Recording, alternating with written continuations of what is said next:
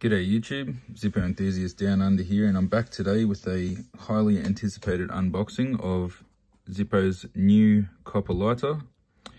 Not new, it's been reintroduced in 2022. I think the last time they made one was back in 2003 or 2004 or something like that. So it has been a while since they've brought out a solid copper case. I myself have been really looking forward to getting one of these, or for them to reintroduce them for that matter, because the used copper lighters are a ridiculous price if you want to find one anywhere else, and I'd much rather have a new one myself anyway. I don't have plans to be using this one at the time, but I may be getting another one just to have a good one in the collection, and one as a daily carry just to do a update on what they wear like.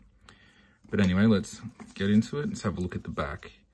So this is the limited edition solid copper case with the black plated steel insert. I'll give you guys a minute to read that there on the back. You can pause it if you like. But that the image on the front clearly shows like the copper case, the black insert. So that's something new.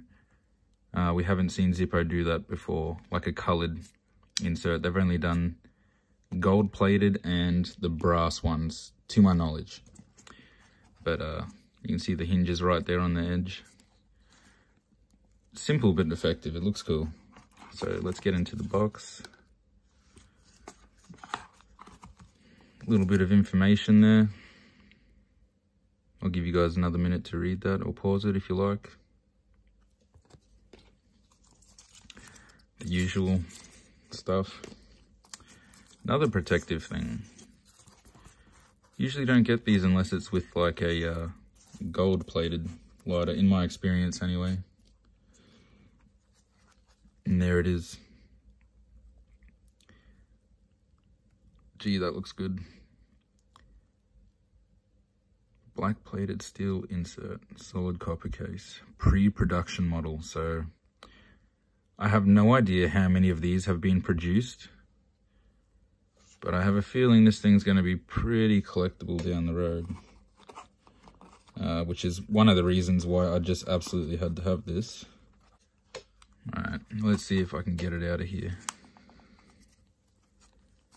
This box is a bit difficult. There we go.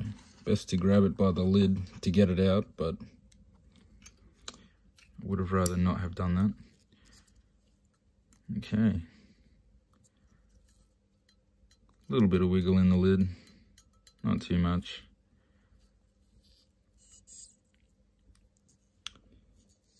Actually can't tell if it's black on the inside of the chimney, because it is very reflective still, like it's like a metallic black. It looks cool. Very shiny.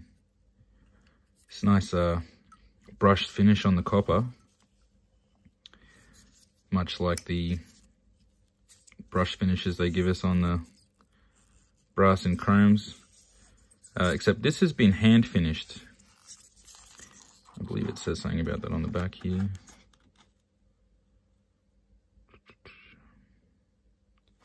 Hand finished.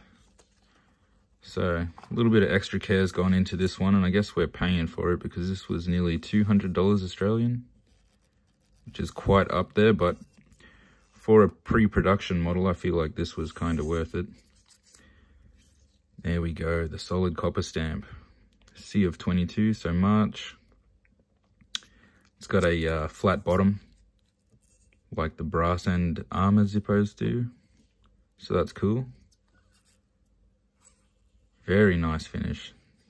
I love the color of the copper too. And I think just now, having this in my hands and looking at it, I'm definitely going to be getting a second one just to give it a run. See what this plating on the insert lasts like. How it stands up to some abuse and some wear. And also to see what the copper actually tarnishes like. Very interested to see that. So I will be getting another one, and I will be doing an update video on it. So stay tuned for that, guys.